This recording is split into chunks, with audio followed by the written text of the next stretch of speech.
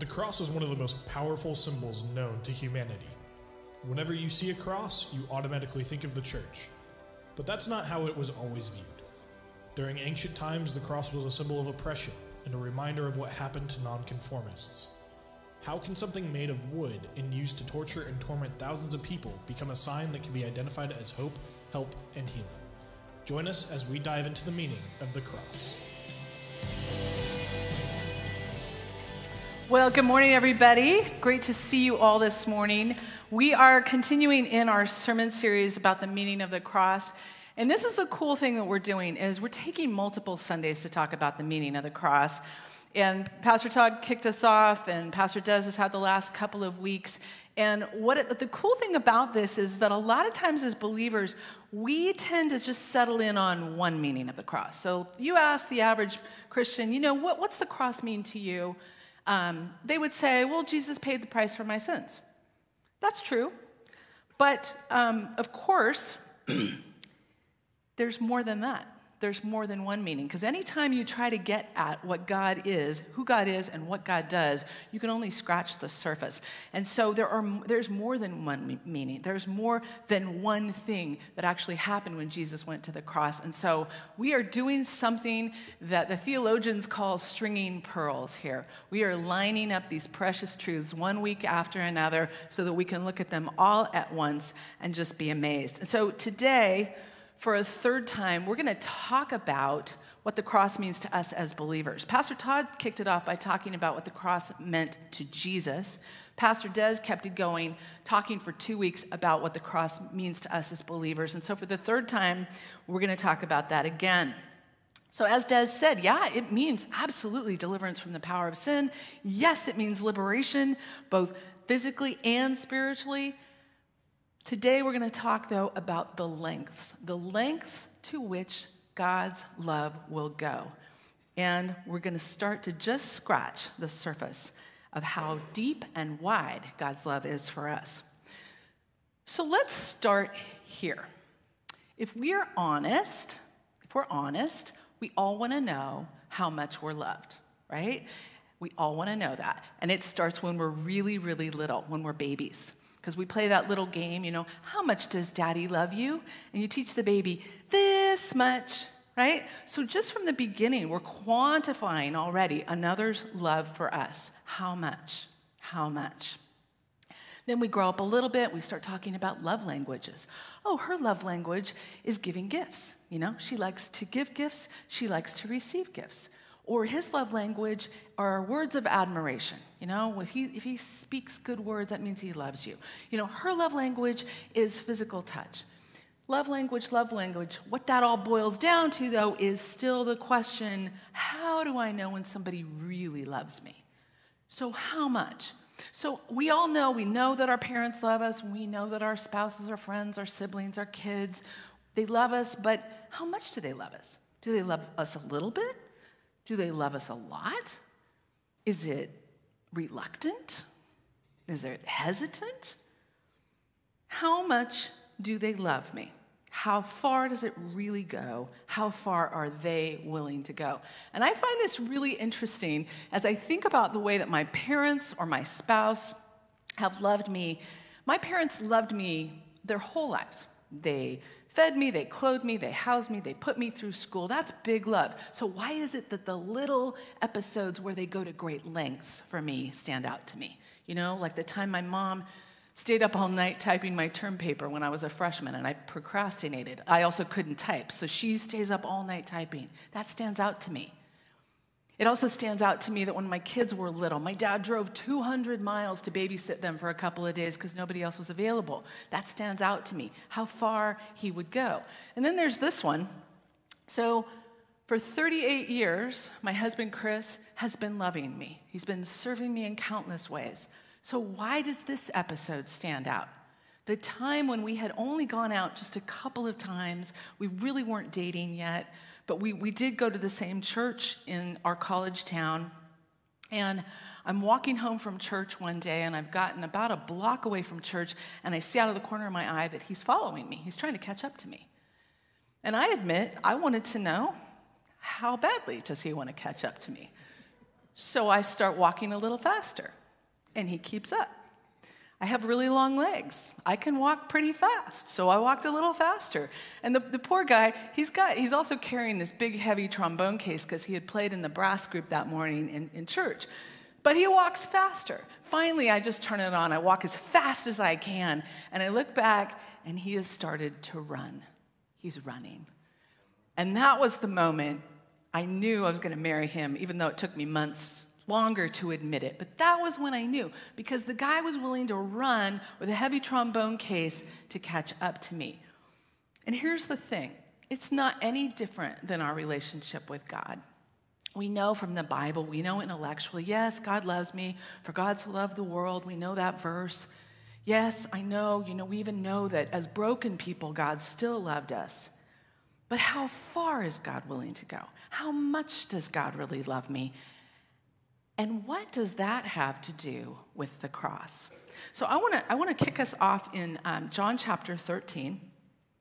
We're going to read John chapter 13, verses 1 through 8. You've got your pew Bible in front of you. You can turn to page 1069 if you want to join me. John 13, verses 1 through 8. Now, before the feast of the Passover, when Jesus knew that his hour had come to depart out of this world to the Father, having loved his own who were in the world, he loved them to the end. During supper, when the devil had already put it into the heart of Judas Iscariot, Simon's son, to betray him, Jesus, knowing that the Father had given all things into his hands and that he had come from God and was going back to God, rose from supper. He laid aside his outer garments and, taking a towel, tied it around his waist. And then he poured water into a basin, and he began to wash the disciples' feet and to wipe them with the towel that was wrapped around him. He came to Simon Peter, who said to him, "Lord, do you wash my feet?" Jesus answered him, "What I'm doing you do not understand now, but afterward you will understand." Peter said to him, "You shall never wash my feet." And Jesus answered him, "If I do not wash you, you have no share with me." So this is a familiar story to those of us who've been in the church for any length of time. This is a passage that gets preached often during Holy Week on Holy Thursday. It's the story of Jesus and his disciples. They're at the Last Supper, and at the Last Supper, Jesus washes the disciples' feet. He does this extraordinary thing. And as he's working his way around the table, everyone seems to be okay with receiving this extraordinary act of service until, of course, he gets to Peter. And of course, Peter, being Peter, says, "What are you doing?" And Jesus says, "What I'm doing, you don't understand now, but you will. You'll get it later." And Peter, always creating drama, but also always standing in for the rest of us, he says, "Oh, no, Jesus. No, you will never wash my feet. Don't do that." And Jesus says, "If you don't let me, you don't have any share with me." So we know this story, but what I think gets overlooked very frequently is verse 1. And so I want to go back to that. That is the beginning of the story. This is where the writer, John, is going to make a big pivot, okay? And this pivot is big in two ways. First of all, he is turning us to the next 4 chapters. Chapters 13 through 17, as you remember, it's a very long dinner speech. Jesus' last instructions to his disciples. It's also, though, John's pivot toward the rest of the gospel. It is toward the cross, toward the crucifixion, and ultimately the resurrection. So let's read it one more time. Now, before the feast of the Passover, when Jesus knew that his hour had come to depart out of this world to the Father, having loved his own who were in the world, he loved them to the end. Having loved his own who were in the world, he loved them to the end. What does that even mean? He loved them to the end. Well, before we go any farther, I know some of you are detail-oriented. I know a few of you well enough to know that you're looking at that verse and you're going, it says he loved them to the end. Them. So that has nothing to do with us, right? Well, that would be wrong.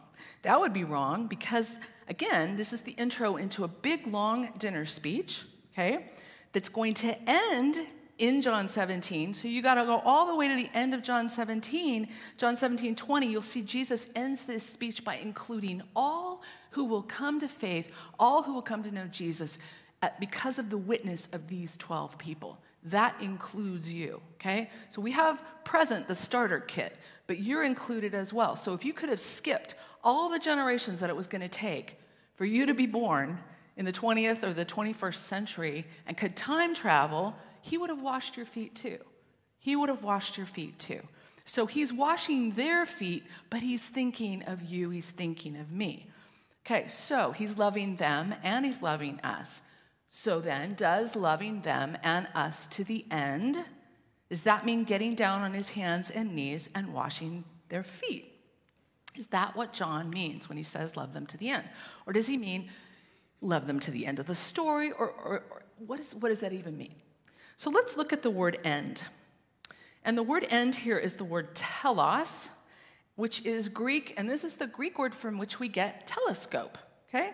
So the root tel or telos, it just means reaching the end. And I brought a little prop here for you today. I brought a toy telescope, a little pirate spyglass, and I want to illustrate to you what telos looks like. And that is that you can unfold it, all right? One stage at a time until it's functioning at full strength, full capacity, full completeness, total completeness. You reached the end, you've reached the goal. That is the word that John is using to describe how far, the lengths of Jesus' love. Now remember that Jesus says to Peter, you don't get it right now, you don't understand right now, but later you will understand. The act of foot washing is just foreshadowing how far Jesus will go. So how far would he go? So one of the things I love about the Bible is that you can look to another passage to help shine light on the one that you're reading. Now, we don't know exactly which writers of the Bible read the other writers of the Bible and whether they're intentionally, interacting with it. Some we know they are. But what we know for sure is that the Holy Spirit drove all of these people. The Holy Spirit was directing all of these people. And if you look at one passage, sometimes it'll help you see what's going on in another one. So I want to show you something that Paul wrote.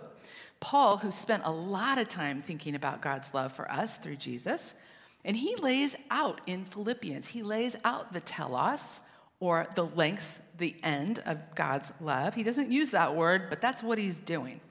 And I want to show you this, Philippians 2, verses 5 through 8.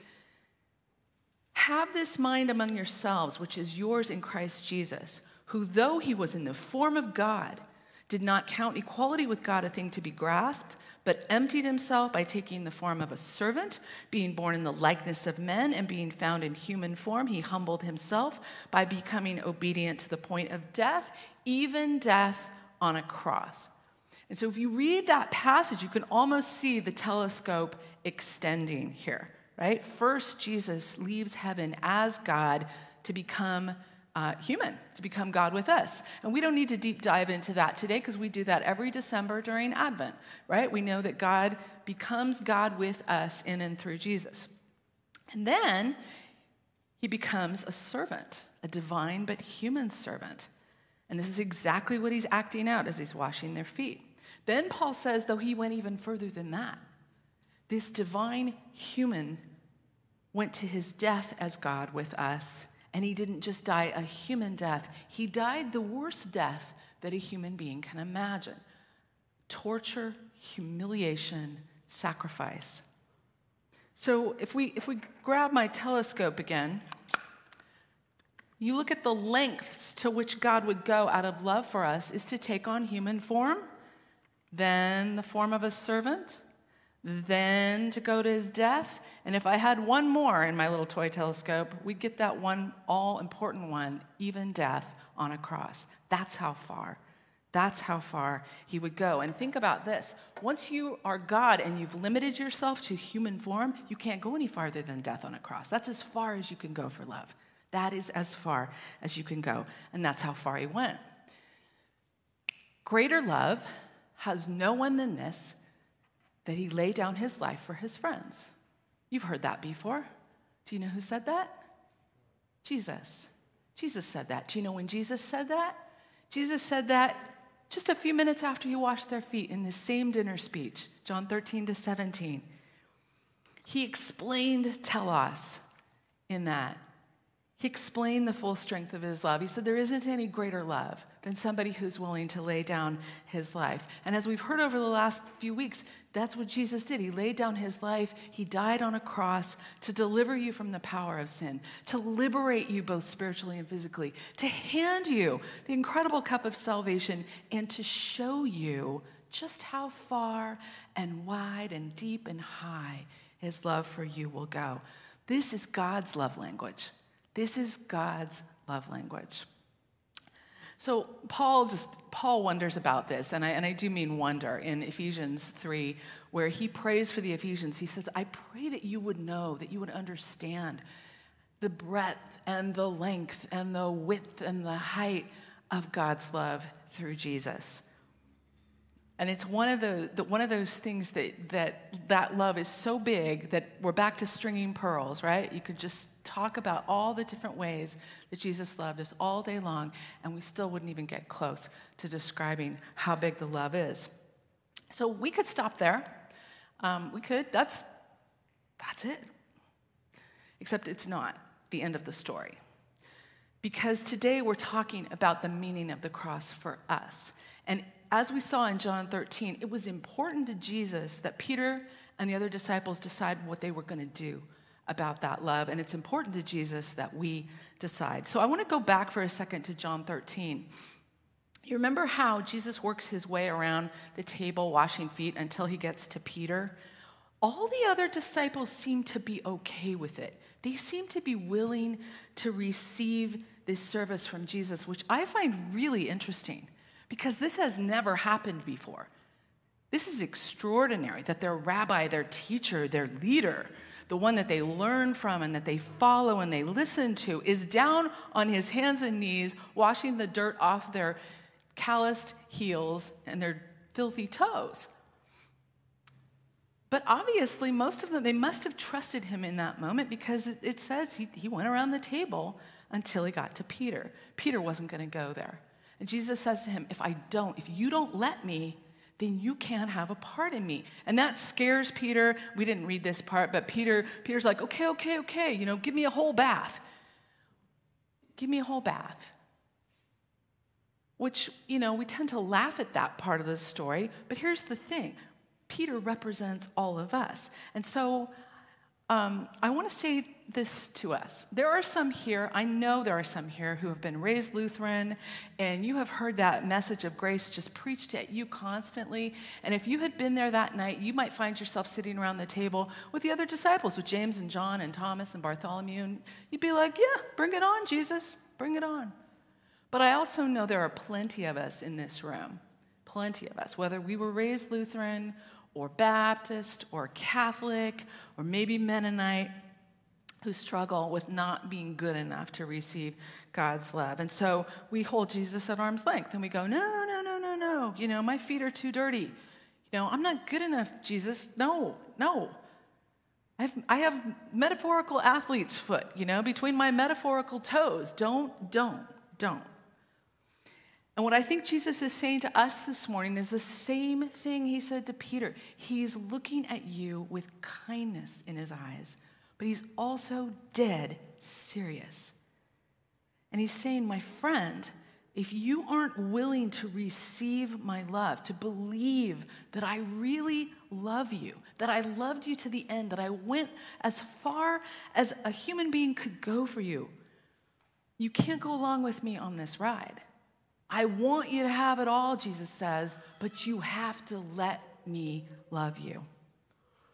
So we have a ministry map here at Good Shepherd, and it lays out the pattern of our discipleship. And it's a triangle, and it says receive, respond, redirect. And you see the little arrows, and it's kind of this circular thing. It kind of represents the fact that we have to go around this many times in our discipleship. Receive, respond, redirect. We have to receive God's love. We receive his love through what Jesus did for us on the cross.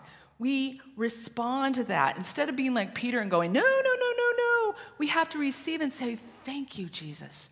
Thank you. And then we respond by following him, by sitting at his feet in study and prayer. And then the Holy Spirit, as we mature, redirects us into ministry. And we learn what it is to lay down our life for our friends. And then we'll do it again, because we are always having to receive. Today is a day to receive. Today is a day to receive that love. And I want to say this to you, whether it is the first time you're actually receiving God's love or it's the 1,000th time. And here's the thing, if it's the 1,000th time, those 999 other times, they count. Of course they do. It's all part of, like Paul said, beginning to grasp the breadth and the width and the height and the length and all those descriptors of Jesus' love. It takes a lifetime. So I just kind of wonder, how many of us are going through our days, walking around Sacramento, fully aware of how much God loves you, fully receiving that love? Not just the love of God as he became human, not just the love of God as he came to serve, not just even the love of Jesus as he died, but as he died, that passionate death, that passionate love gift on the cross. And I wonder, have you let that passionate love cut through your heart recently? You know, a lot of us feel numb after the last couple of years. A lot of us are dealing with depression and gloom and apathy. How often do we just let that love of Jesus just cut through all that noise? I want to close with a story. So, Brennan Manning was a former Catholic priest. He was a devout follower of Jesus. And he was also a very popular Christian speaker for a number of years. And the message that Brennan was given to share, the call in his life was to share the overwhelming love of Jesus, and he did it extremely well. He also loved to tell a story, and I'm sharing this with you because it's such a powerful example of the fact that even after walking with Jesus for a very long time, we still get to the point where we have to actually receive that love. So Brennan is in redirect mode in this story. He's ministering. He's actively ministering. And in this story, he has just finished a weekend retreat where he's delivered a number of powerful messages through the power of the Holy Spirit. And he's celebrating. By the time he gets to the airport on Monday morning, he's going to fly out of Louisiana. He's going to go to Philadelphia. He's just praising God for all the ways that God worked. But by the time he got on the plane, the enemy was now attacking him, which is not uncommon. When God's used you in a powerful way, the enemy will attack. And the enemy says, Brennan, you are such a phony. Those are just great words, man, but they don't even begin to match your life. You're such a hypocrite.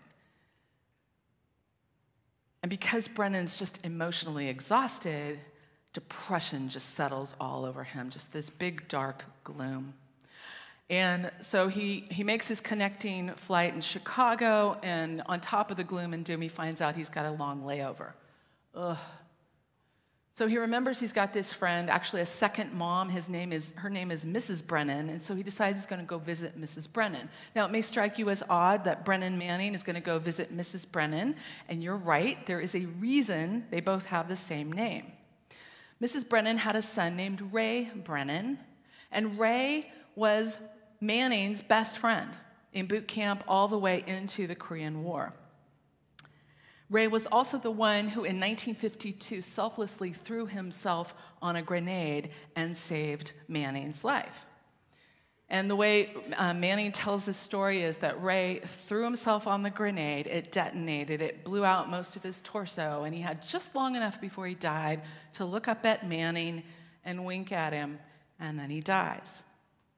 So fast forward to Brennan Manning becoming a priest, and as he's taking his monastic vows and entering into the order, he takes a new first name, and he decides to take the name Brennan. His name had been Richard.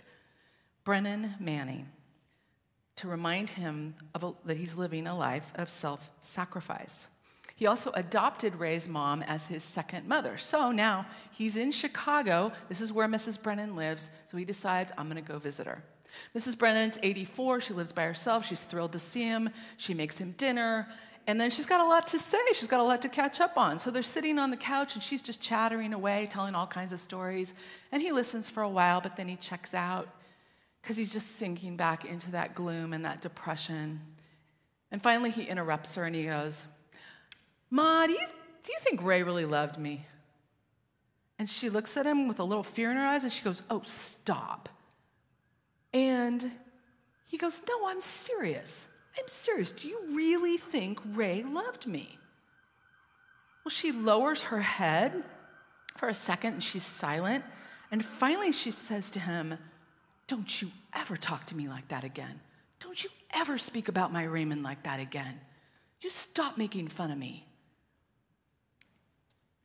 And then she stands up, and she's seething. And she looks him in the eye, and she goes, "Jesus Christ, man, what more could he have done for you?" Now, that's a powerful story. I remember the first time I heard that story, and I was scandalized. I could feel that mama's pain. Can't you? I was just scandalized that Brennan Manning could have the audacity to ask if Ray really loved him. But Brennan Manning told this story, and I'm telling you this story because we do it all the time. Every time I wonder where I stand with God, every time I wonder, how much do you really love me? I mean, do you really love me? How far are you really willing to go? I put the Father of Jesus in pain and frustration. And I think for those of us, when we do that, the Father of Jesus is saying, "Jesus Christ, my son." He's saying, "Man, woman, Sandy, Todd, Sway, what more could he have done for you?" Nobody, not your mom, not your dad, not your partner, not your friend, nobody ever loved you or will love you with the love that Jesus loves you. He went as far as he could go. He went as far as he could go. He is the Ray Brennan of our lives. But he didn't just die and wink at us, and that was the end. He died, he saved us. He's still alive, he's still loving us, and he will love us to the end. So would you just close your eyes for a second? I would like you to just, if you can, just picture yourself in that upper room at the Last Supper. And Holy Spirit, I ask that you would just open our eyes to see Jesus in our mind's eye. And Jesus is working his way around the table, and he's washing the feet of the disciples. And he sees you as you linger on the sidelines. And he motions you over to a chair. And now he's coming over to you to wash your feet too. And he looks up in your eyes to see if you're willing to let him. And when you look in his eyes, all you can see is kindness and a little knowing smile. But there is also steel in his gaze because he's very serious. And he says to you, "Will you let me love you? Will you? I've already gone way past foot washing, friend. I've already died for you, even on a cross. That is how much I love you. Will you let me love you? Will you let me love you?" And just take a minute to answer that question. Will you let him love you? We thank you, Jesus. We thank you for loving us not just a little and not even just a lot, but with everything you had to give. And we thank you that that love continues to flow through us by your Spirit. Would you just keep showing us? Would you keep teaching us that we might not just know with our heads, but with every fiber in our being, the depths and the heights and the breadths and the lengths of your love. And it's in your name we pray. Amen.